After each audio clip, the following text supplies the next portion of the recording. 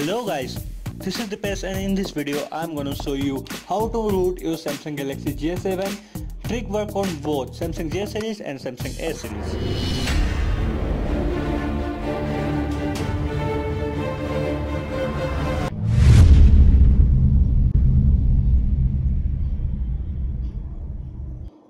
Now I want a special thanks to my friend Junaid, owner of this device I use, for his valuable contribution as a cameraman, and a special thanks for his device.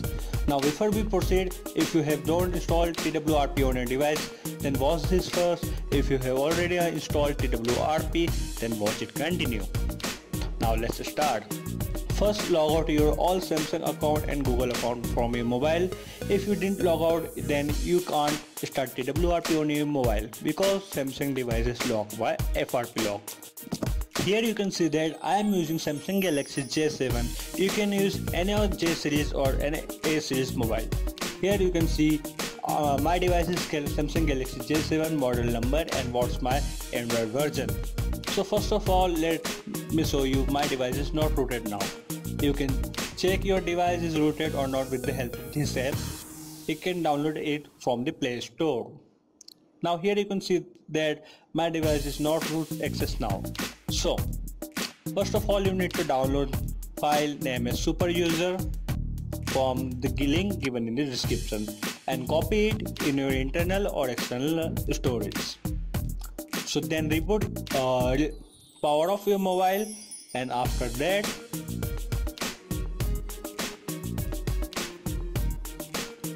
after shutdown, press 3 buttons together: home button, volume up button and power button.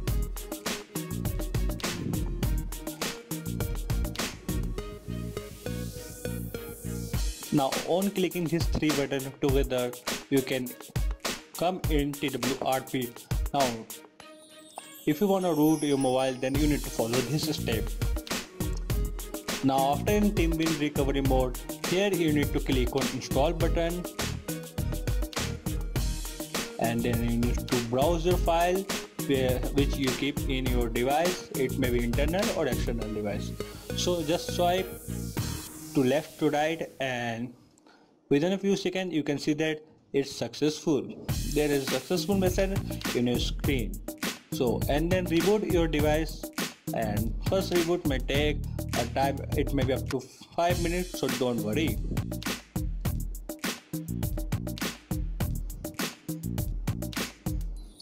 Now after reboot, you need to check your device is rooted or not. Open Root Checker Pro and check it your device is rooted or not. If it asks for grant, then access permission. Now here you can see that my device is getting rooted. Now this is the safest method.